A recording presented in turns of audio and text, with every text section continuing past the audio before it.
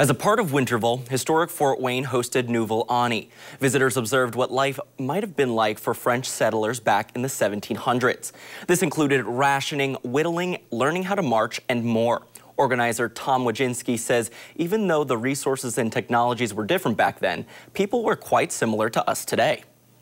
You know, you still have the same concerns, especially if you read period documents. You see people were concerned about the same things: money, health, and conflict, wanting to stay warm, wanting to stay well fed. Just, you know, people are people, and different clothes, but the same person behind them. And coming up in our next half hour, we'll hear from a young attendee who came today prepared for a history lesson.